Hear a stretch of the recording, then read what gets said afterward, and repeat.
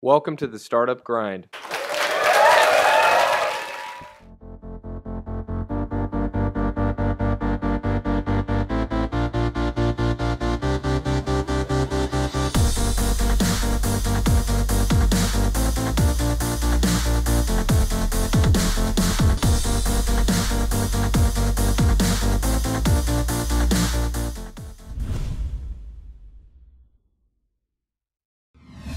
First of all, welcome all to Sardab Lab. This is the first ever Startup Grind event in Kuwait. Startup Grind is a global network of communities that encourage each community to learn from the experience of local entrepreneurs, such as Mr. Mohammad Jaffar. So we can learn from his experiences and take shortcuts by learning from the mistakes that he's made rather than repeat the same mistakes. And what I really like about Startup Grind is that their values focus on building a community, focus on giving rather than taking, on building relationships rather than networking in a shallow respect, and in helping others rather than just focusing on helping yourself. So it's about a mutual exchange of ideas, experiences, and so on. So we all want to help each other building better services and better businesses. My name is Haidar Al-Musawi, and I'm a co-founder of Sardab Lab. And Sardab Lab is a startup hub that aims to help aspiring entrepreneurs and business owners in every stage of their business. So if you just have an idea and you want to start something, we'll help you out. If you want to network or build relationships with people within your field, or maybe you have a tech startup that relates to restaurants, so you have to speak to restaurant owners to know exactly the kinds of services they would want from a tech platform. But don't compete with Talabat. Today I selected a set of questions. I hope they're relevant to your experiences, but at the end you're going to have a chance to ask your own questions. Mohammad Jaffar is the current CEO of Talabat. So he didn't build the business from the beginning. He acquired it at a later stage. Thank you for joining us. Thank you for inviting me. So let's begin. How did you find out about Talabat, and what made you want to acquire it? صراحة I knew about Talabat from the beginning when I first started in 2004. But I lived in England most of my life. So I moved back to Kuwait in the end of 2004. Of course, who doesn't like to order from restaurants? So when I first heard about Talabat, I was fascinated really. Like, wow, this is a really amazing idea. You order online, the list of restaurants, you see the pictures and all that, and it's quite easy with 3-4 steps, and and the order comes. So I was extremely very proud of these Kuwaiti guys that started this business. How I got to know it more, when I started, first I worked in the bank. I worked in Gulf Bank, corporate banking, for about 4 years. And when I decided to do my own business, I opened a small restaurant called The Kitchen. The Kitchen is basically a small restaurant, بالشعب البحري, delivery, 6 staff members I started with.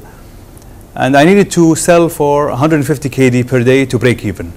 My sales for the first 3 months were around 30 to 40 KD per day. So I was pulling my hair out, wanted to cry. I made the wrong decision. I should have closed the restaurant down, wasted 60,000 KD from my parents' money. Then I said, no, I have to keep on going. So I called Abdulaziz Al-Ghani, who was the managing partner back then. Okay. And I told Abdulaziz I want to join Talabat. But I wasn't convinced with the idea of paying a fee and registration fees and all that. So Abdulaziz told me, Mohammed, it's quite simple actually. You pay, but you have a period of few months. If you're not satisfied, we give you all your money back. I said, wow, it's perfect. So I have literally, there's nothing for me to lose. There's nothing. So I joined Talabat, and my first day I sold for 420 KD. Wow. So from 30 to 40 KD to 420, and I thought, that's it. This is the jackpot. And then, how did you agree to acquire? Of course, this was a long process. I would just like to talk about something. I always wanted to do my own business since childhood. However, I needed to get the experience. And I was in a boarding school in England, and then I did my university in England. I studied economics, but to be honest, I had no idea what I wanted to do, which field to go into. So my father, Allah ya'ti as-sihha wal afiyah, he said, that's if you're so confused like that, I'm going to give you a job somewhere. He helped me and I got a job in corporate banking in Gulf Bank. Now, why did I stay for 4 years in Gulf Bank? It's because I needed to get the experience. I needed to feel I can stand on my own 2 feet.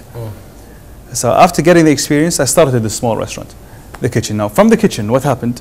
I saw what Talabat did, so I had to have that confidence. If I didn't have that experience in the bank, out of no way made a bid to purchase Talabat, because I knew it was going to be a very difficult journey. Okay. And it is a difficult journey because it's a difficult industry to be in, but very exciting. You have to work very hard every single day. You can't slack off, especially when the business grows. You'll see more problems, which we'll talk about later on. Yeah. So, what specifically from your business experiences helped you in acquiring Talabat and gave you the confidence that you'll be able to run Talabat? Working in corporate banking was very important because what is corporate banking basically? You give facilities to companies. So all day I used to look at companies, study them, and give them facilities. So for me to give them money from the bank's money, I have to understand them inside out. So that gave me exposure to so many different kind of industries. Getting exposure to so many kinds of industries will give you ideas. Okay. So when I joined with the kitchen of Talabat, I was just amazed. It's like, عقب Allah subhanahu wa ta'ala, I'm living off Talabat. Yeah. So I said, this must be, I had to somehow have a part in it. Yeah. Okay. So we approached the shareholders then. There were 3 of them, Khalid Al-Atyabi, the founder, Abdulaziz Al-Loghani, and Bishr Bishr. And Abdulaziz Al-Loghani was the managing partner, and he was managing the business. Okay. And one thing I hear a lot with people that work in tech startups, or they have an idea for an app, they always say, but we don't have any experience in tech startups. And your background isn't in IT. I have 0 IT experience. Okay. And I still have 0 IT experience. Okay. Yeah. Nice. It's different. See, running a business is the same for any business in any industry. Few fundamentals which have to be in any business. Now, I got experience in the bank. Now, however, this was only 4 years of experience. It's not say 20 years of experience. So when I moved into the restaurant industry, it was starting from level 0, really. When moving into Talabat, it's starting from level 0. However, the fundamentals are there of how to manage a business and how to take it from point A to point B, from point B to point C, and so on and so forth. Nice. But IT experience, I have 0, and still. However, alhamdulillah, I got the experience of how to take a business from one level to another. Okay, we'll cover some questions about building the team and depending on a team. But one thing that I see seems to be overlooked, a lot of resources, they provide technical expertise or business advice, but they overlook that many entrepreneurs, they face a lot of emotional struggles. So what was the inner conflicts or struggles you were facing in the early days and that you continue to face till today?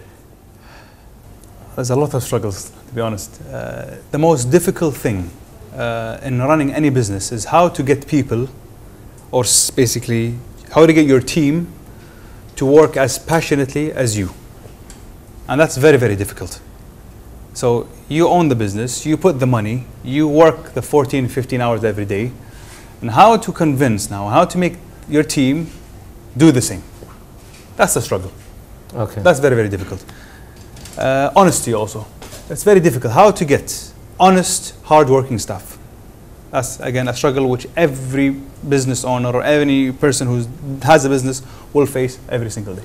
Okay. So, however, all you have to do is work hard, lead by example. Leading by example is very, very important. Be fair to people. Don't mistreat them. Don't abuse them. وبالنهاية يعني الرزاق الله سبحانه وتعالى. So you're touching on another issue that I wanted to ask about is the corporate culture. How do you make sure that the values that you believe in get transmitted to your employees? We can ask your employees. عندي قد قاعد خالد العمر هني can talk a lot about that. يعني you have to see, it's about leading by example. يعني أنا الحين عندي business وأنا أحب البزنس. I love this business. And then how can I tell this guy and this guy and this guy work hard? Okay, tell me to work hard. He tell me, okay, sir. But then he will slack off here, slack off there. It's about training him first. Yeah. Creating for him the right environment. If you create the right environment, you help him to excel. بالنهاية هي توفيق. Because I want aspiring entrepreneurs to know, like to learn from your experiences. Sure. So what does the right environment look like? First of all, you have to treat people the same. You can't treat a staff member in a certain way and another staff member in a method. I like this guy, so I'll treat him better. This guy is, she's a woman and he's a man. No, give the man the promotion. Woman can't handle it. You can't discriminate in that sense. Yeah. You can't discriminate. Well, he's this color, he's that color, he's that background, he's that. So you have to treat people the same, and you have to see talent and really roll up the sleeve and work.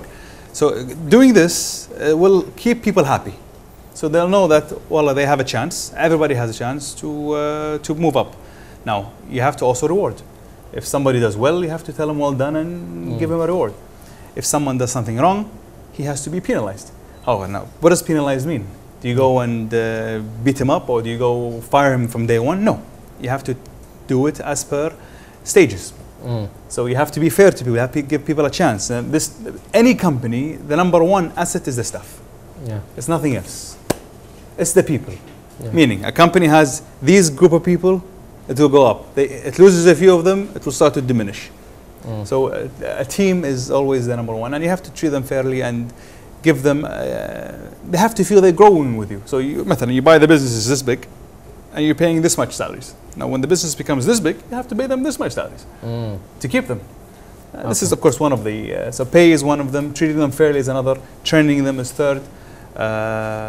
Giving them the right facilities in terms of working space and systems and so on and so forth. Okay, nice. I know Talabat doesn't like to outsource. Everything is done in-house. Yeah. What's the rationale behind that? Why did you choose? Actually, because when we first acquired Talabat, I want to just tell you about a quick story about how we acquired Talabat. So I went to Abdul Aziz after a few months of the kitchen doing very well on Talabat. And I said, Abdul Aziz, I would like to speak to you about something. So I went and I met him in his office. He said, Abdul Aziz, I want to join you in Talabat. He says, what do you mean join us? I said, I would like to be part of the Talabat team. He said, no way. I said, why? He goes, we're happy. We have a chicken that's giving us golden eggs, and we don't no more partners. Thank you very much. I said, Ya ibn al-halal, consider it. I am your relative. I'm your friend. We play football every week. Let's have that must count for something. Yeah, exactly. Let's have. قال Mohammad, to be honest, please close the subject. There's no chance we're going to sell the business. Because you beat him at a previous football game. Yeah, always beat him. But he's a good player. That's why. He's better than me. So honestly, I was pretty upset that night. I said, never give up. حنيت عليه مرة ثانية. Nagged on him. عبد العزيز later on. عبد العزيز قال لي محمد ترى أنت خلاص you're annoying me stop, no more طلبات is not for sale. Subhanallah, few months later I get a call from Abdul Aziz. He's like, Mohammed, let's talk. هذه الإحساس, feeling. Maybe this is the moment. So I said, we went and he said, okay, remember that moment you told me I want to buy? Let's discuss it. I said, great. So we started from there. Now, the process was very, very difficult actually, the acquiring, and for many moments I thought the deal was lost and gone. Of course, the first thing we did, he said, we want to sell the business. However, the business is not going to be cheap. We want a lot of money for it. I said, no problem. I have to do my homework. Back then, did I have enough experience to do this due diligence by myself? Absolutely not. So I went and I got the right team with me to do the due diligence. We signed an NDA and we started to get information about Talabat. So these are people that you know, or a service that you acquired? No. Some of them I knew, and some of them I got. I got basically certain people that have that experience. However, it was still very difficult. How many businesses, e-businesses, traded hands back in 2009? Not many. Now in 2014, there's a few, so it's easier to evaluate. So it's very difficult to evaluate. And Abdul Aziz, from day one, he goes, Mohammed, we want this much, a ridiculously high number. And I said, How that's ridiculous. No. and I said, my goodness, I think the deal is gone, خلاص. How am I going to go back and tell my father, Abdul Aziz wants X amount of KD for a business, So close. for a business that had 7 employees, and they had an office like this, the size of half of this room, exactly. And it looked like a sweatshop, the office. Well, that's made it even more difficult. My father said, I would like to go see that office. I took my father to see that office, and it was like, it was hell for me. However, Abdul Aziz is professional.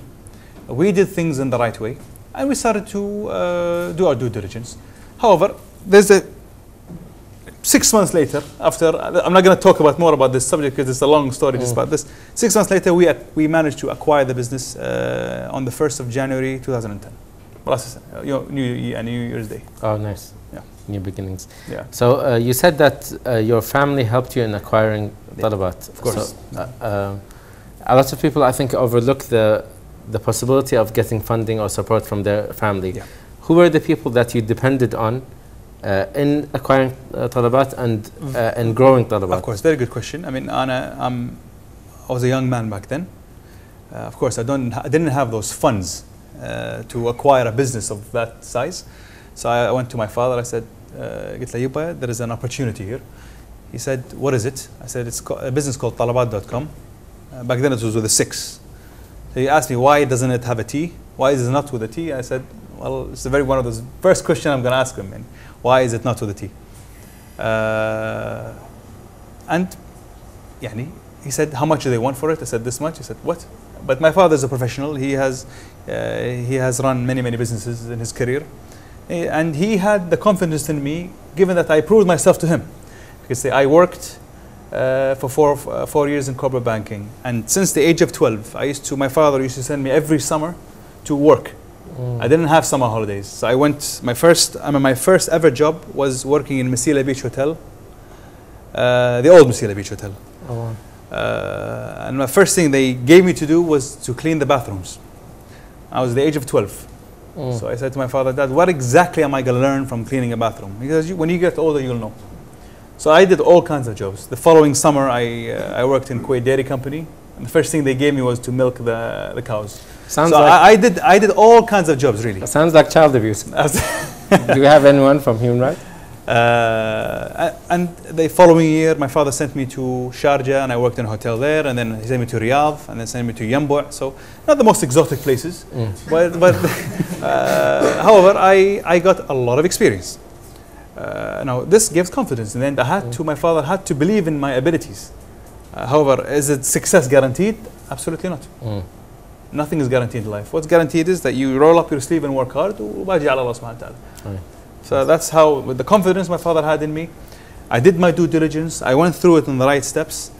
And then Abdul Aziz, the first price we gave him was a lot lower than the asking price. He said, I wanted X. I said, we gave him Y. He said, and he got upset. Because that's it, the deal is over. And I said, well, the reason I did not give you a higher value is because you did not disclose all your numbers. So automatically I had to discount things I don't know about. So he said, okay, if I give you everything, what guarantee do I have that you don't go and open another business to compete with Talabat? I said, there is absolutely no guarantee. If I was a person with no ethics, if I didn't care about my name and my family's name, والتربية اللي أهلي ربوني إياها طول السنين, I would just take all the notes from you and just go and replicate and do another business. Because literally during that process, I got all the know-how. During those 6 months, كل شيء عن طلبات, how طلبات works, the quality of the staff, كله عندي صار. However, of course, ethics here is very important. So money is not everything in life. And number two, it was very difficult to compete with Talabat even back then. And back then, Talabat had 720, 730 orders per day, and had a name. People loved Talabat. It was a Kuwaiti business. It started by youth. Coming and competing with it doesn't make sense. It doesn't make business sense. So what makes sense is to acquire this business and build on it. So I did my homework. I convinced my father. It was very difficult to get the money for him to invest a sort of money because simply the company had nothing. It was an office, really, guys, this size of half of this room, and it had old desks, old machines that kept crashing all the time, old broken chairs, some of them with only one arm. And it's that kind of environment. However, the guys that were there loved Talabat. The owners loved Talabat, and they were working very, very hard. And Talabat was growing very, very fast. And back then, a small restaurant like The Kitchen was عقب الله سبحانه وتعالى living off Talabat. So it was like a diamond that needed just to be polished for it to really be worth something. Yeah, very nice. So confidence is the issue here. Nice. And what do you look for in employees, and where do you find them? The most important thing في مثل يقول لك القوي الأمين. It's very difficult to get someone who's قوي, who's strong, وأمين, who's trustworthy. Exactly, trustworthy. You get a lot of people that are strong but not trustworthy. You get a lot of people trustworthy but are not strong. It's about getting these two together, and it's about getting people that, how can I say, treat this business like it is their own business.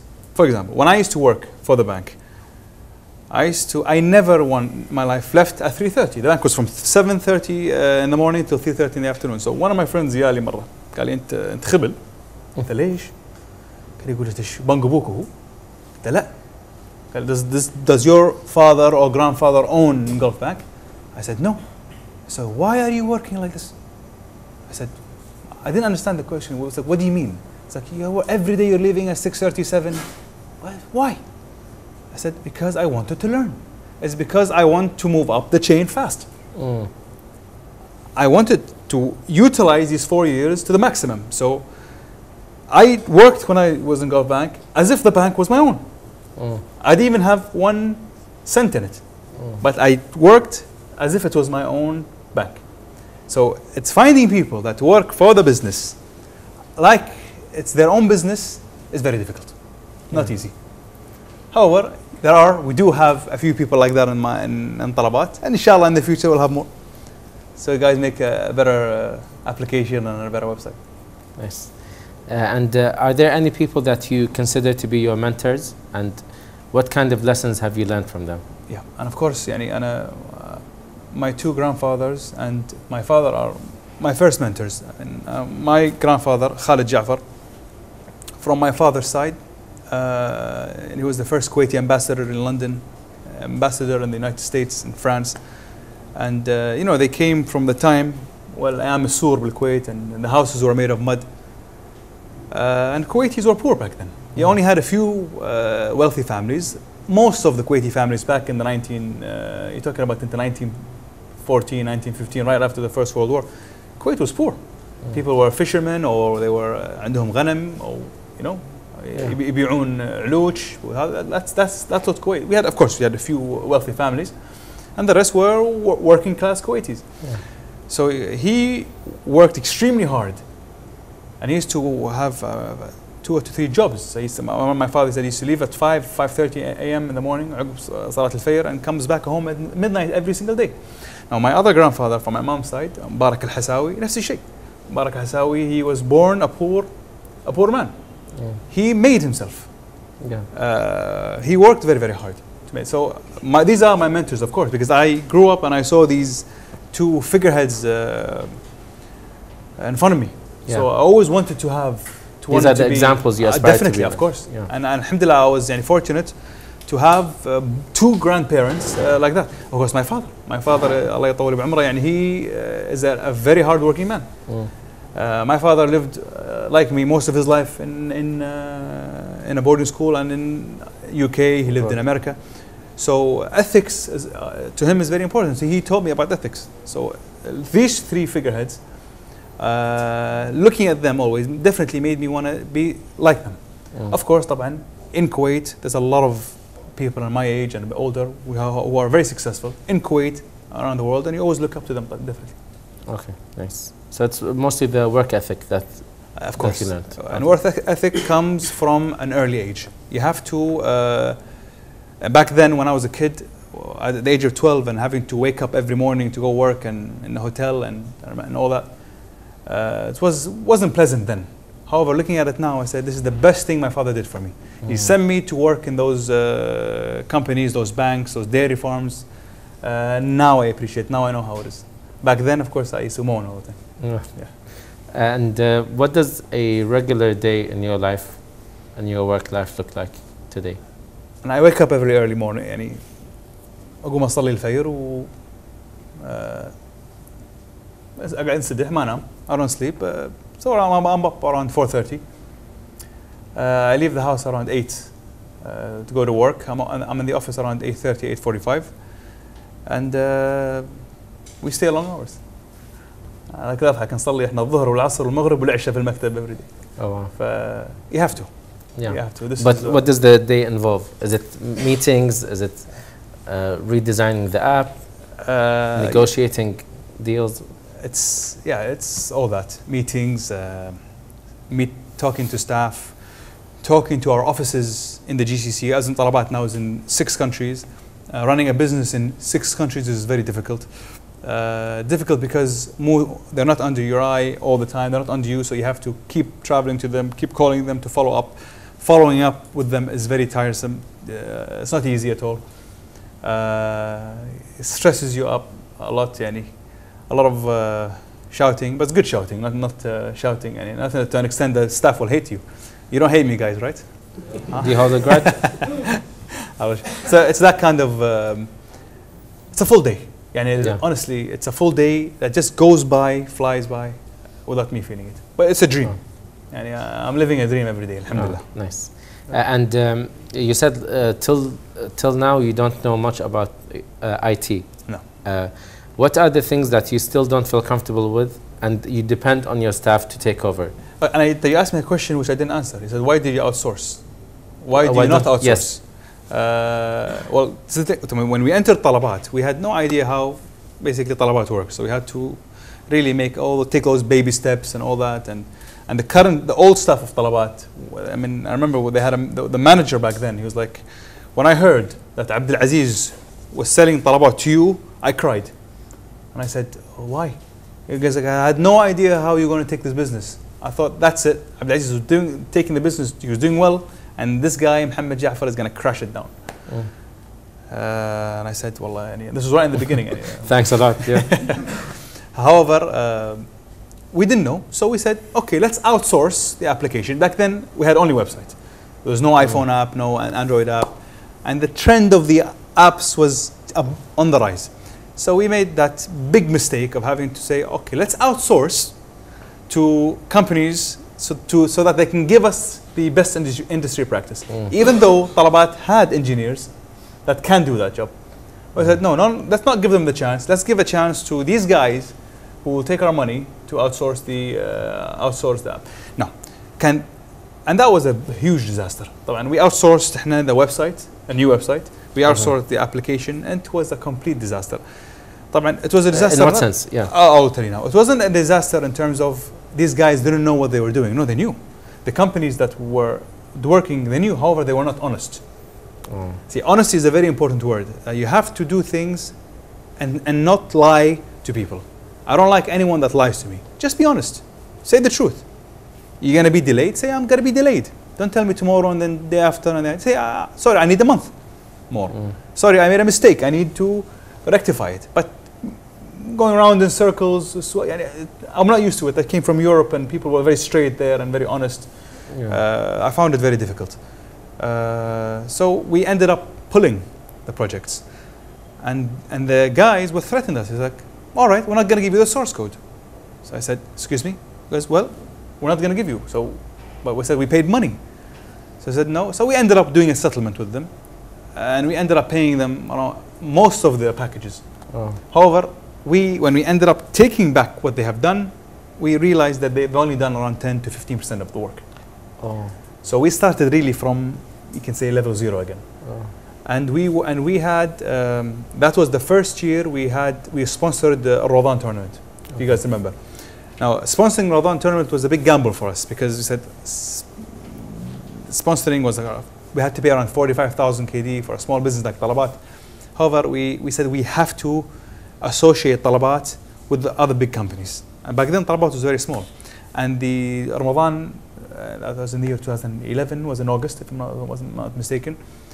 And when we pulled the project, it was in June, I believe, end of May towards the June. So we had 8 weeks to do a website and an iPhone app. Now, لأن عندنا الحمد لله عندنا ريايل بالشركة. هذا دور الحين knowing معدن الناس. How do I know if somebody is good or not when you put him in the corner and you see how does he fight? And we had 2 guys who literally worked for 7 days a week, 18 hours per day, for 8 weeks to complete the new design. Because our target was to launch before the tournament. Because the tournament was going to give us a lot of exposure, and I wanted this exposure to come to the new Talabat, not the old Talabat. And if you guys remember, we ran for a period of time the old Talabat and the new Talabat together. And then once we saw people are happy with the new one, we cancelled the old one. Okay. Yeah, you had the chance to switch, I think. Yes, yeah, you remember that. So outsourcing for us is very difficult. However, I'm not saying outsourcing as an idea is bad. No, if sometimes you cannot afford to have your own staff and pay them a salary and indemnity, so you have to outsource. However, make sure that you follow up, and it helps if you're an IT background. If I'm an IT person and I outsource it to another IT guy, he ما راح يقدر يقص علي. He can't fool me because I know what he's talking about. So after that moment, we never outsourced anything, and we do everything in house. And a business like Talabat, it needs it. It keeps quality consistent and. Nice. But and then how do you depend on your team for the things that you're weak at? In terms of what? For example, IT. Yeah. If you don't understand IT, you got someone who you can depend on. Absolutely. What are other areas of the business? And thank God, when we bought Talabat had an employee. Had one IT engineer. بس ريال. ريال بمعنى الكلمة. This guy was someone you can depend on. So I said, my friend, what exactly do you need? We want to do everything in-house. So we have to build. So we hired another IT person. And this other IT became 2. And now, alhamdulillah, we have more than 20 IT engineers. Only in Kuwait? In Kuwait. No, our IT department is in Kuwait. Okay. We don't have, at the moment, our other functions are in the GCC, like operations, sales, and admin and HR. Okay, nice. What are the, first of all, what was the reason for going to the GCC? What was the main reason you wanted to expand regionally? Of course, Kuwait is already doing well. In Kuwait, 700 orders and increasing. Back in 2010. Going to the GCC was a huge challenge. Because a challenge for me, because it was starting from level 0 for me. Okay. See, when you buy a business which was already 6 years old, it's all that, sorry to say, that donkey work in the beginning has been done. So you really just build on it and take it up forward. However, when we started in the GCC, we started from level 0. So it was more of I wanted to challenge myself. Plus, I believed if Talabat was successful in Kuwait, it will be inshallah successful in every GCC country. You chose to go to the GCC as soon as you bought it? No, we bought it. We moved offices. We طلعنا from that small sweatshop office. We went into a bigger office. We got more staff. We developed the website. Of course, we didn't want to go into the GCC with the old website of Talabat. Okay. No, the old website of Talabat had a few issues. It wasn't just ugly, the interface. It was not upgradable. So, meaning I cannot really do any more with it. So we had to abolish it and build. And sometimes you get an old building. It's better sometimes to demolish and build a new one than renovate. You can't renovate this building anymore. So we built a new platform, and a platform that was capable to expand in a vertical manner and in a horizontal manner. Okay. So we did that. We expanded in Saudi in, if I'm not mistaken, 2011, 2012 فتحنا في البحرين بالإمارات. And then Qatar, Oman, then Qatar. Alhamdulillah, now we're in the GCC. Inshallah, our plan is now to take over the MENA. Inshallah. Nice. But when you entered Saudi Arabia or UAE, were there existing competitors? Yeah, of course. Or you were, okay. Of course. There is competition in the GCC. So, however, our biggest concern is not competition. Our biggest concern is how can I convince people to order, not through the phone, but through the website or through the application. Not by calling. Not by calling, yeah. because this is the biggest problem. How can I convince somebody who knows KFC number by heart, or knows Pizza Hut number by heart? I know them by heart, these numbers. How can I convince this guy to order through Talabat? That's the challenge. Yeah. And this is the struggle that is every single competitor in the industry is facing. And this is what we work on. There's plenty of cake for everybody to eat. So this is one of the issues. The other issue is how can I get the staff to believe in what I believe, because they're not here. And you're talking about countries like Saudi Arabia. Is a very difficult country to do business. Okay. I mean, alhamdulillah, I have experience in Saudi Arabia, given we have business in Saudi Arabia and other industries. However, it is a very difficult country. You have countries like Emirat and Bahrain, which are very good countries to do business in. Okay. So you have countries like Oman, which is catching up quickly now. Qatar, it's a fast country, however, it is a difficult country, a lot of bureaucracies. So every country is different. Yeah. Okay. Nice. I hope I answered the question in the way you want. Yeah. What are your strategies for growing? So how do you distinguish yourself from the competition?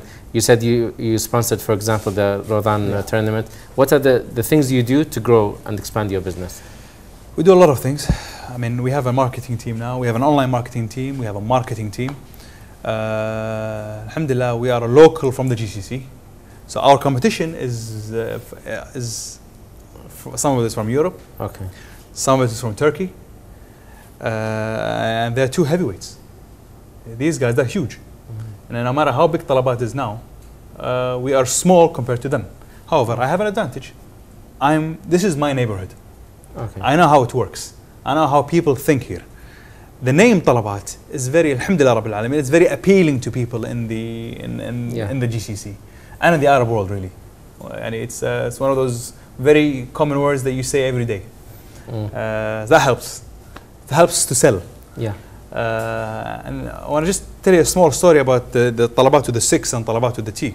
Now, one of the things is when we value Talabat, we discounted we gave them a discount because they had the name with a 6. And I told Abdul Aziz, this is a major, there's a major risk here.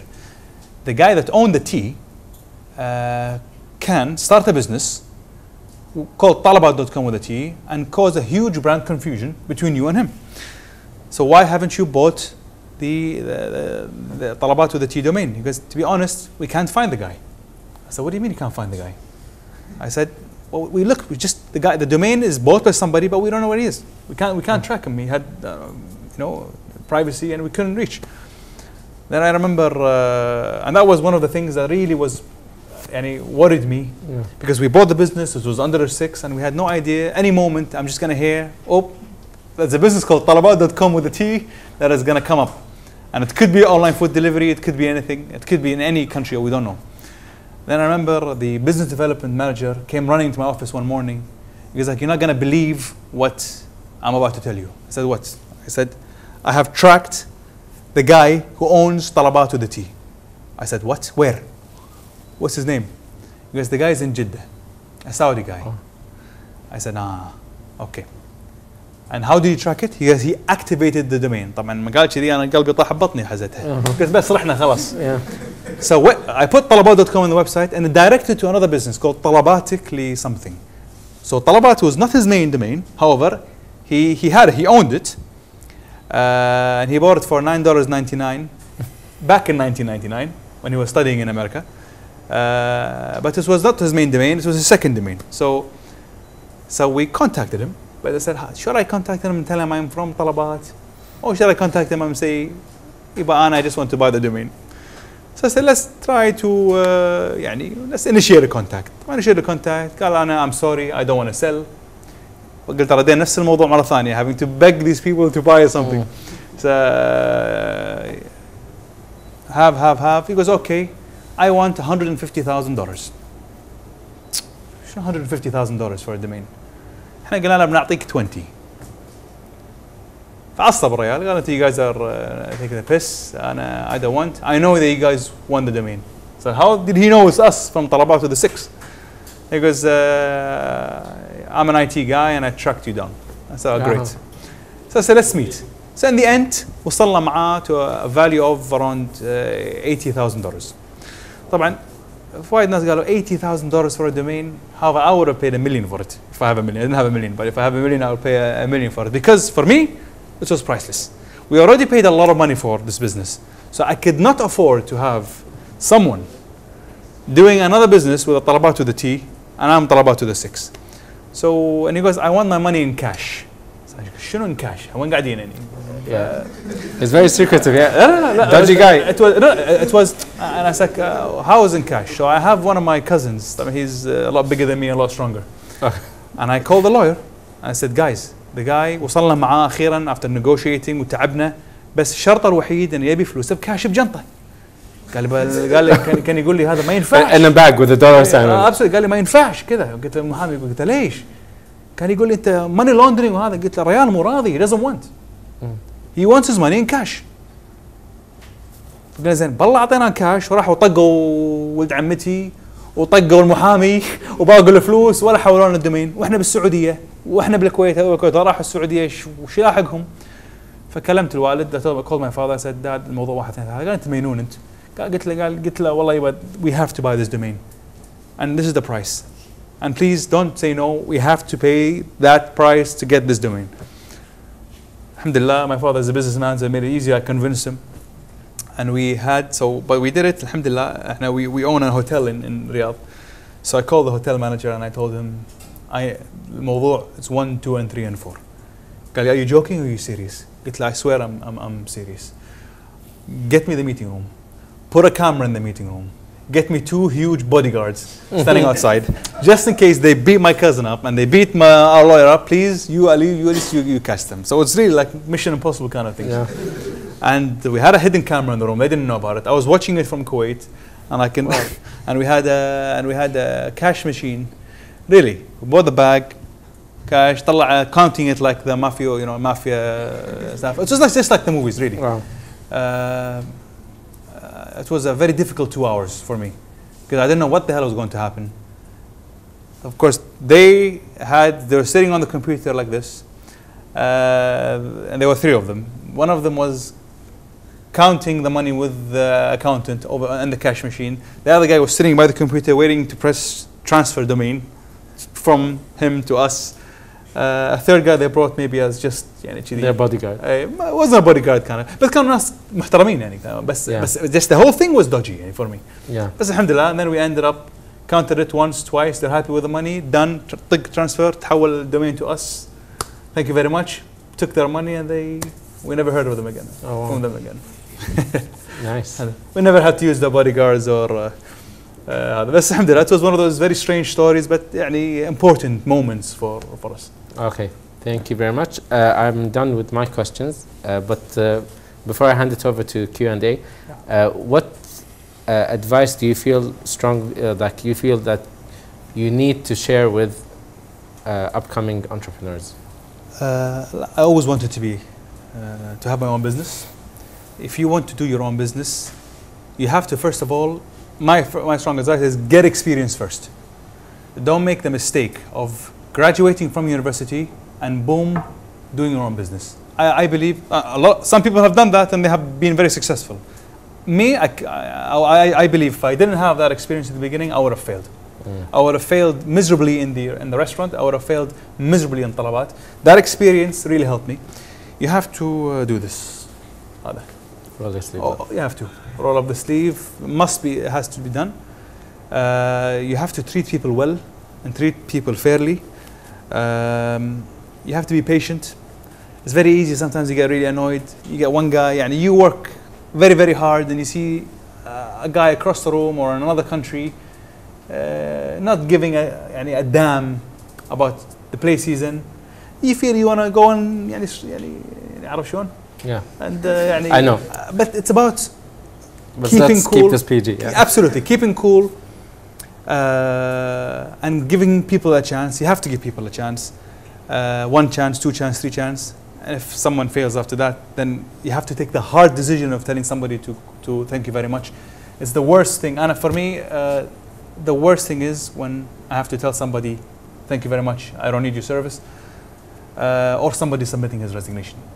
When somebody comes up to me and goes, this is my resignation, this is one of the worst things that I face in running a business. Yeah. So advice is work hard, roll up your sleeve, get the experience first. If you fail once or twice, it's okay. We have all failed. It's about al-muthabara and continuing and believing in yourself, and about dedicating yourself to this business.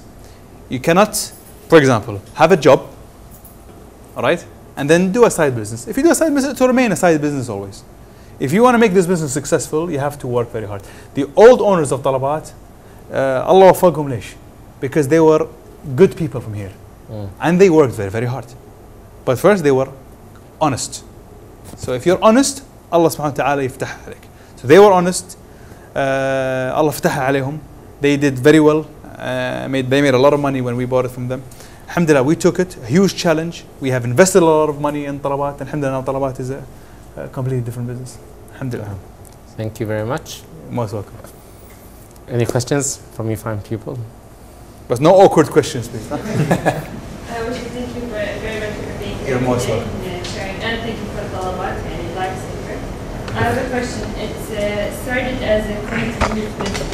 Do you target Kuwait youths for your team right now to work with you? Don't you feel like they believe in the I love to go for Kuwaiti youths, definitely. Because this business started as a dorm room business. يعني خالد العتيبي, the founder, والله يرحمه, عبد الوهاب القطامي وأحمد الرومي وزيد الهيب, these guys were students when they started Talabat. And they were transferring Talabat in the beginning. There was no system, it was by phone call.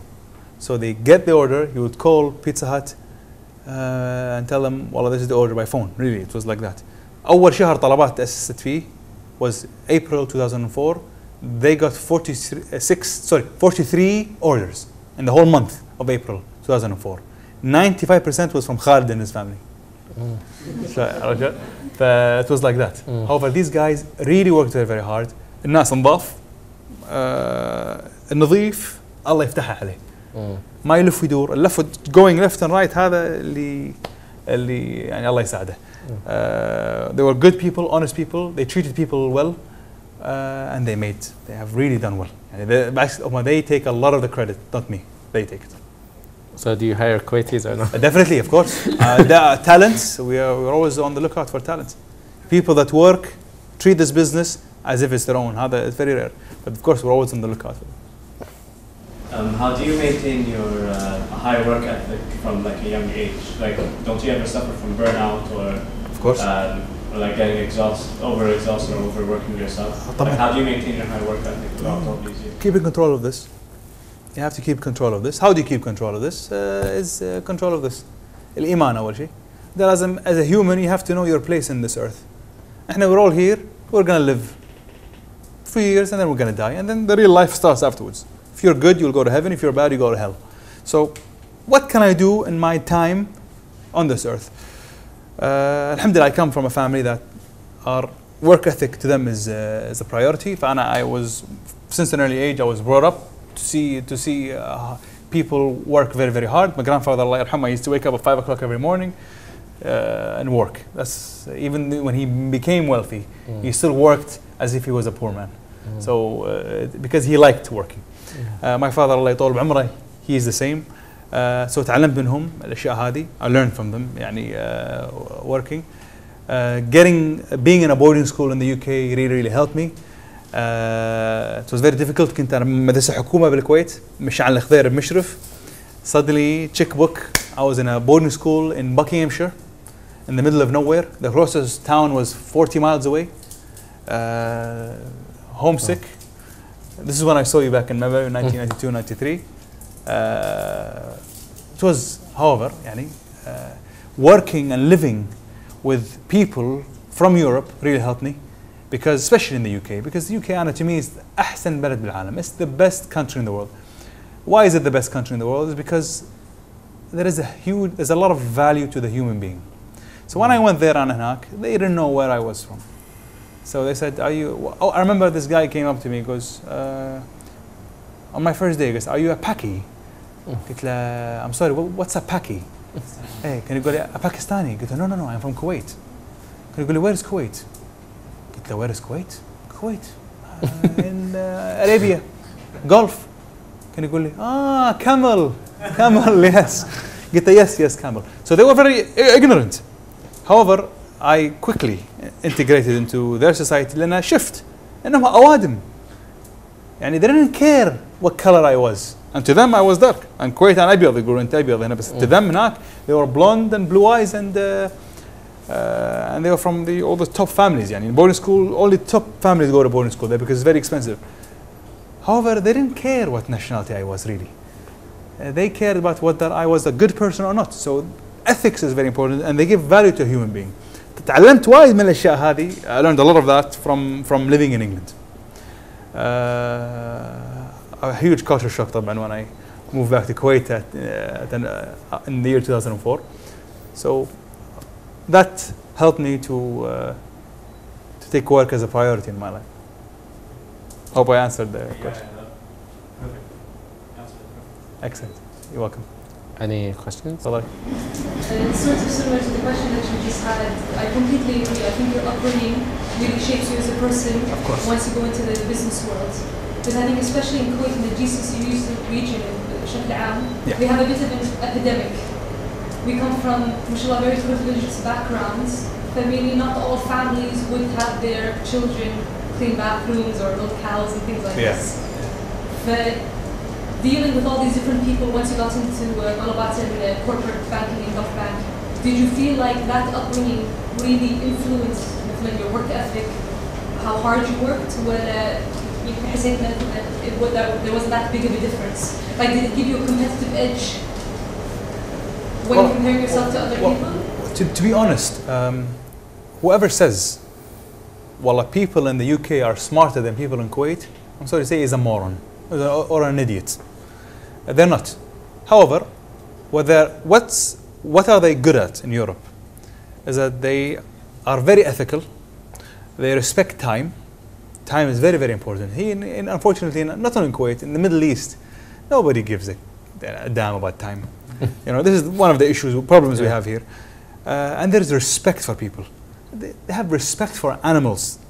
If you kill an animal, you're in trouble. I had a neighbor once. He was from Yemen, and he had a dog, and he was abusing it, and he was put in prison. And here you abuse people, and you get away with it. So these people had ethics. However, working in corporate banking, Gulf Bank, alhamdulillah, I was very fortunate because the environment there was very good. So, like I said, Kuwaiti people are very smart. They're not smarter than us in any way whatsoever. And the original Kuwaiti people are very smart also, are super smart. They built Kuwait. I mean, Kuwait was houses of mud and all that. The golden age of Kuwait was built by who? By the Kuwaitis. احنا آخر فترة تلخبطنا.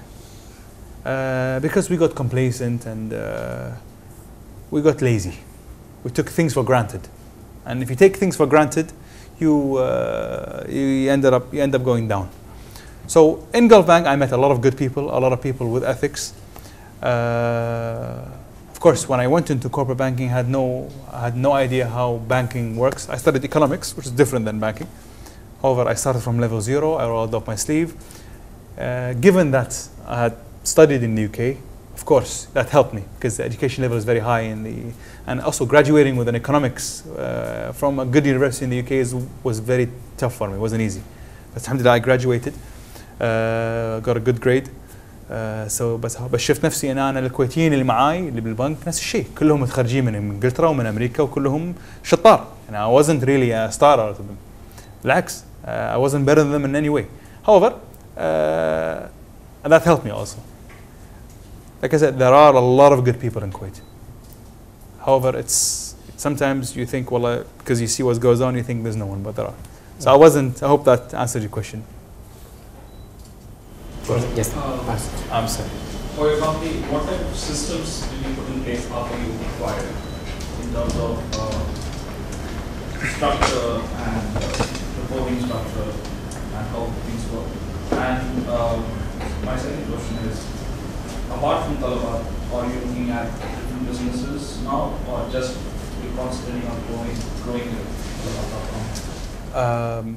To answer the first question, what systems? Of course, when we bought Talabat, a small office, you know, like kind of a sweatshop kind of an environment. So you can imagine there was no system. There was no, of course, they had the Talabat system.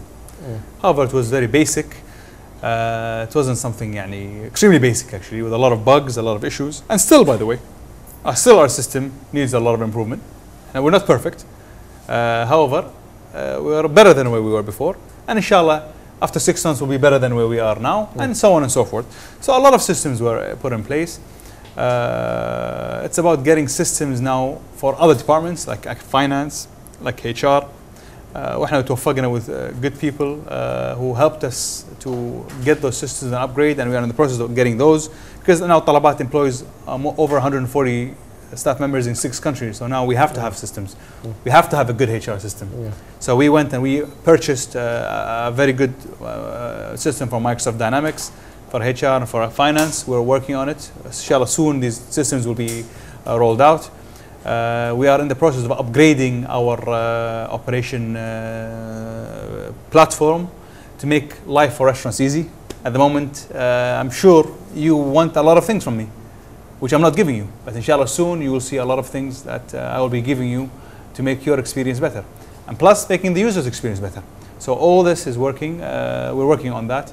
And it's a continuous development. Can you just say the second question again, please? Sorry, just to... yeah. Now, this is... Sorry, but just to be clear, the first question, you meant IT systems, or you meant actual policies in running the company? I meant the structure when you answered. Okay. Yeah. Of course, policies. احنا يعني توفقنا بعد بأخ نور الدين. He joined us and he helped me understand the importance of policies in a business. And we set these policies. Now, however, setting a policy is one thing. That's quite easy, actually. The question is, how do you make people follow this policy? And if people don't follow this policy, what are you going to do about it? That's the difficult part. So as the business grows, you have to have systems. You can't run it like a baqala. A baqala would work for a small business with a few people. However, with Talabat is still considered a small company, by the way, and 140 people is small. However, inshallah, within the next 4 months, will be a lot better in terms of systems than now. We do have systems at the moment. However, the new systems are a lot better than the current ones. Okay. Yeah. Okay. The second part of the question, Gal, what do you do? business? Are you thinking of pursuing any? If I would do another business, Talabat would fail. Now, I have to dedicate 100% every single day to Talabat for me to have a chance at success. I mean, right now, Alhamdulillah Rabbil Alameen, Talabat was 700 orders per day when we bought it. Now we are over 15,000 orders per day. Alhamdulillah. 7 people, 140 people. We're about to hit 1 million downloads for our application. Now, these are Alhamdulillah good numbers. When I look at them, I feel very proud. However, I believe this is just the beginning still. What's going to come up, inshallah, is going to be a lot more than now. My aim is how to turn this Kuwaiti business that started as a dorm room business into a multinational business representing Kuwait. Inshallah, Allah subhanahu wa ta'ala يقدرنا أشياء. But there's a lot of work needs to be done for this to happen. So it's dedicating to yourself to one business is a must for success. You cannot do 2 things and expect to succeed in 2 things. Sorry. Yeah, I wanted to ask, how was it in the beginning explaining an online concept to, and when you're dealing with Wazarat, وكذي, يعني how does that work? How do you explain online to them? It's a nightmare. Basically يعني يقول لك نشاطك غير معروف. زين اقول له يا ابن الحلال تعال شوف مكتبي. And alhamdulillah Rabbil Alameen, at the moment we have 3 floors. Each floor is 350 square meters. So we have over 1,000 square meters of office space. It's not small. Why do you want to give me 6 people? I have 140 people. I need to transfer their residencies. So it's about, this is the struggle where unfortunately we have in Kuwait. Other GCC countries are more advanced than us. However, Kuwait is not the worst, by the way, Tara. It's not the worst in the GCC. I don't want to tell you who is the worst, but there are difficult countries in the GCC. Saudi is very difficult. Qatar is very bureaucratic. However, they are good. They are better than Kuwait in things, and Kuwait is better than things. However, if you look at countries like Bahrain and Emirat, no, they are way ahead. Way ahead. And in Bahrain, I have everything is online. I don't need to go and wait in a queue. In the Emirates, everything is online. In Kuwait, you have to know people to get things done. This is the difference, and this is very, very problematic. What can we do? We just have to live with it and do our best. وفي جزئية مهمة هنا I would like to just to talk about.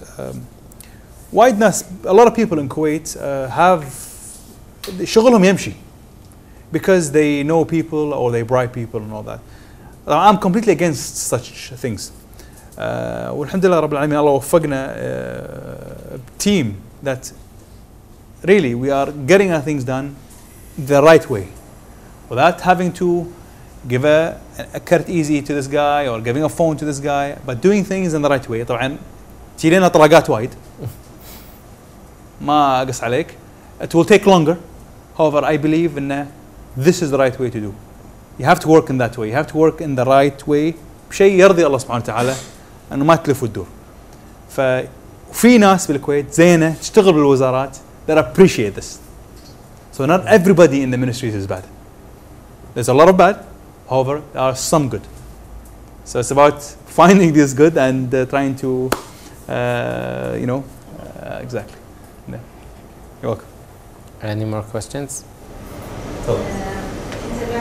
Why did you choose to open Talaba.com yourself, not franchising? I don't know if that could be franchised. It can be franchised. However,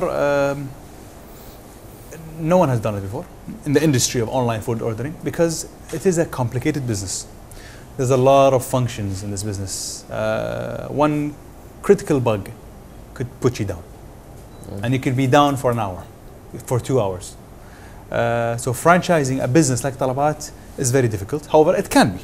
It is franchisable. Alhamdulillah Rabbil Alamin, the owners of Talabat didn't want any shareholders. So we can do it ourselves. We have the funding to do it ourselves. So let's do it ourselves. So they went and we to do it ourselves. Doing it yourself and is good so that you don't have to worry about someone else every time. See, being in a partnership is very difficult. يعني أنا يدي الله يرحمه قال لي his first ever business was a partnership. We ended up losing his friend على business. فقال لي do things yourself. Don't get people with you. And sometimes friends is friends, a brother is a brother. Brothers fight over money.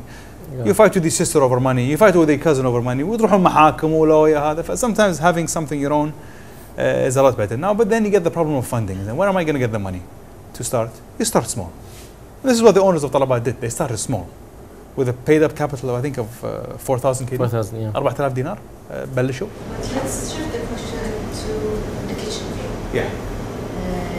Would you franchise or would you open it? The kitchen, Anna, at one point in time, because Anna, my brother is here with me in this room, and my brother I'm 8 years older than my brother. So at one point in time, I was in charge of Talabat and of our other company that owns restaurants like the kitchen and other restaurants.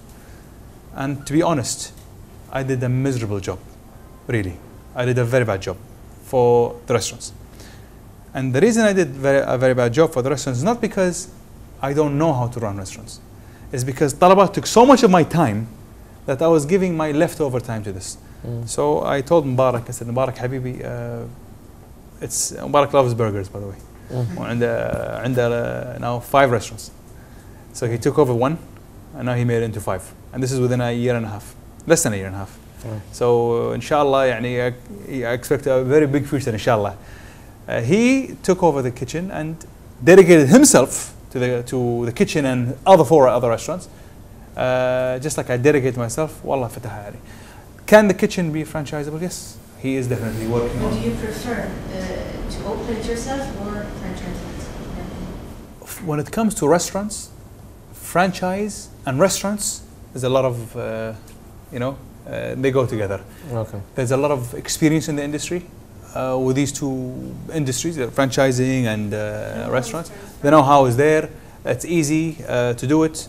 franchising and a business like Talabat, yes, it is franchisable, but no one has done it before. The reason as to why no one has done it before is because people, the leading people in the industry, believe it will fail. It cannot work due to the complexity of such a business. Restaurants, on the other hand, no, there is know-how in the market. So I believe definitely yes, he's planning to an opening. So I'm sure he will sooner or later try to franchise it. I feel like one of the biggest challenges when it comes to like any project or business is sustainability after the CEO or the management team like leaves. So what is your strategy when it comes to making sure that your project is sustainable after you're done? This is an amazing question. No. Yes, this is the struggle which I told him to ask that, by the way. This is the struggle which every business owner feels like. Because if I die tomorrow, what will happen? Will this business crash or will it carry on? Now, if a business is depending on one person, it's not a business. Simple as that. A business has to depend on a group of individuals that are honest and hardworking and that who want and believe this is their own business. Now, if you look at the West, Europe and the States, they've catched up onto this many years ago. So you see companies, they IPO, and then once they IPO and they go and they start to give stocks to their best staff. Now, why do they do that? They do that because they want to retain them. So they go to the best guy, you're the best guy, so in that department, and I want to keep you happy. I don't want you to think of leaving Talabat or leaving this business. So here you go. You're an owner now. At the same time, you are a manager. Now, that's one of my dream things to do. I want to head Talabat into that arena and then go to my best talent and say, guys, thank you very much, because it wasn't Mohammad Jaffar who took Talabat to this, where it is right now. It is the team that took Talabat. So it's about going to them and say, thank you very much, gentlemen. Here you go. All of you now are owners in this business. Because, again, I worry about always my best team. Am I going to lose them? Are they going to leave me? Are they happy? Because it's a team business. It's about keeping the best people and holding on to them. So sometimes money is not everything. Sometimes people do leave you for things not related to money.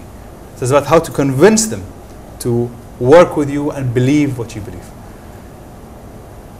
Inshallah, رديت على سؤالك. Okay. Thank you very much, Mohammed. Yes. تفضل. Did someone ever hack Talabat? Yes. Find a hole in the product too? Huh? To find a hole in the system and the product too? Can you tell us a story about Yes, of course, I can tell you a story.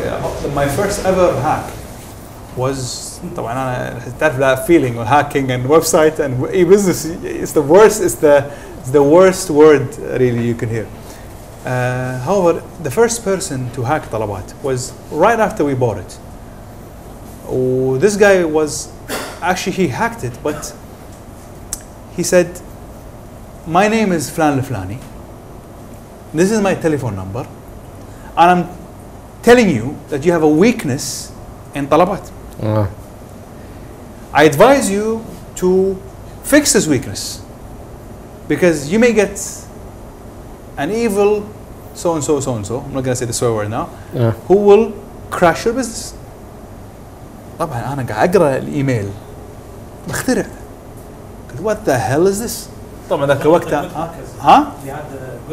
Ethical hacker, yeah. Yeah. So cute. I was like, so I was like reading it مو مصدق. ريجي نشف, heart beats, واحد بدأ يعرق بدأ يتوهق. I put the هذا يا حبيبي, come in quickly everyone, look what I've received. Half an hour later, he tried it. He tried what he wanted to do and took the business down for 46 minutes. Wow. Okay. طبعا that guy, أنا أعتبر he did me a favor, because he woke us up of a huge problem we had. And that was the moment where we started to invest a lot in technology. And by the way, no matter how much you invest in technology, you will get people who can find a way to hack you. The CIA can get hacked. Best companies, Google, can get hacked. However, so no matter how much money you throw, and we spend thousands of KD every month on security, however, It's about having a contingency plan. What happens if this happens? Where do you pick up? So on and so forth. So احنا عايشين تحت رحمة الله سبحانه وتعالى. No matter how much you spend. Was it a Kuwaiti guy? Yes, it was a Kuwaiti guy. The second time we got hacked was by that Chinese guy. And this guy was an evil man. And he hacked us while I was in London. I توني واصل London for a meeting there. Next thing I know, I got a call from our IT manager. He's like, Mr. Mohammad. I said, what? I said, we were attacked. أنا طبعا we were attacked. I said, واحد دش عليهم المكتب وطقهم. That's what I thought. I'm like, did you call the police? He goes, no, Mr. Mohammad. He goes, what? I said, we got hacked. I'm like, هم نفس الإحساس هذا، الإحساس اللي ودك تقرأ يعني الأرض تبلعك فيه. And this guy took us down for 12 hours. He was very evil, that guy, and an expert, because we had a lot of good security back then, and he managed to take us down. طبعا he was the same guy that took not only طلبات down, he took the best websites in the GCC down at the same time. It was for a period of 12 hours, and the best websites بالخليج went down all at the same time. So he targeted the best websites. طلبات was one of them, and boom, he attacked it. طبعا he went on our live chat, guys, give me X amount of money and I will هذا. طبعا what we did, what سوينا حزتها, we went and quickly we contacted one of the best professional companies in the States. He gave us a DOS attack, denial of service. So we went to them and we ended up paying them. عرفوا we were desperate, so we paid them a lot of money to do the setup, and how that took 12 hours. So for 12 hours, it was one of those very difficult moments of my life. قاعد أنا طبعا ماكو سبة ما سبيتها بقلبي ماكو هذا, بس الحمد لله رب العالمين. شوف تعلمنا وايد. So if we were spending this much on security, we started to spend this much on security. So it's about keep spending on security. And again, there's no guarantee. There's no guarantee. Any moment it could happen. However, the question is, if it happens, do you have a contingency plan for it? Alhamdulillah, now we are more ready than before. So, yeah. Final question. Yeah. Yes. Another thing I was thinking of is businesses that are also like they want to take مثلا you have a lot of restaurants that sign up for your for talabat, and يعني مثلا the companies that manage a lot of retail food restaurants, if they're planning on making, and I'm sure one is planning on making its own form of talabat marketplace. يعني how do you factor that into your plans? So basically, if you're talking, if a restaurant wanted to do his own or online or a conglomerate with a lot of restaurants, like one of the big companies in Kuwait or in the GCC, and planning their own version of talabat, how does that factor into your? Well, you see, every business has competition. There's no business which you're the only one, and we have competition. And our competition in the GCC are huge. However, we are from the GCC. We know, alhamdulillah, we know how the GCC works. We know how people think, so it's easier for us to get to them than them. Alhamdulillah, talabat is the biggest in the GCC. Alhamdulillah. But in terms of sizes of companies, we're the smallest. But in terms of orders, registrations, downloads, we are, alhamdulillah, we are number one. What makes you think that you're number one over them? Like, what is it about you guys that? We're number one because, alhamdulillah, so far we're number one, and I hope we remain to be number one. We are from this part of town. We work with ethics, but success doesn't come because CEO works hard, because you have a team that works hard. This is all secondary. The primary thing is working with honesty. You work in an ethical way, because success comes from God. It doesn't come from you. Until you do your best, and sometimes you fail. I have failed before. It's normal. But because how can I succeed? For you to succeed, you have to لازم تصدق أول شيء. You have to help people who are in need. This will bring a lot of success into your life, by the way. Success in all kinds of things, business and family. Number two, it's about treating your customers well. And how can I أنا يعني compensate هذا إحنا as طلبات, I'm sure we've all experienced it. I sometimes experienced أطلب أنا ساعة ونص ما يأكل. ادش على لايف شات وينه يطلع لي واحد يبط شبدي ما ادق على طلبات زين يبي يتابع معاه يدق علي المطعم اوكي on the way. ليش ما دقيت علي؟ لو انت قايل if you told me you're going to be late I would order from another restaurant. And every day we face this headache. The question is about what do we do about it? How do I call those customers and look after them? This will give you to retain people to use the website. And it's about being ethical and doing things in the right way. In life, especially in nowadays, there's a lot of temptations in life to go left and right. However, if you keep going straight and you're ethical, the blessing comes from up. This is the, and then secondary is you work hard and all that. Okay, thank you very much, Mohammad Jaffar, and thank you. I very rarely get to meet the CEO of the customer and all that, so I have a little suggestion. Of course, then. Could you create a part of the app where we could just type in the food type I want and then it will show me what restaurants I have? Because that's something that I always have a craving for, like say a burger craving or a shawarma craving, and then I don't know which restaurant I'm ordering from, so I go to 10 restaurants and I say, okay, I want from this restaurant. Well, what's your favorite restaurant? Very good. Of course, this is a very good suggestion. As you guys know, we keep updating our service and we keep launching new products. This is one of the things which we are working on, and inshallah, it will be there, inshallah, to basically quickly shortlist and pinpoint what you feel like. I feel like a spaghetti today. I feel like a spaghetti bolognese. Okay, and then gives you all that. Yeah. So inshallah, that's something we are. Okay. Yes. من طلبات بعد ما اقدر اقول لا. اتفضل. Your advice to the startups who are starting their business, do you advise them to have a knowledge on everything to start with and then build the company, or from the beginning you advise them to have dedicated departments or dedicated never make the mistake of opening a business and say this business is small. Because it's small, I should get juniors. Because juniors are less expensive. That's the worst thing you can do. If you believe that this business will be successful, you have to, from day one, get the best people possible. Of course, in the beginning, what will happen? You will have a lot of costs and no income.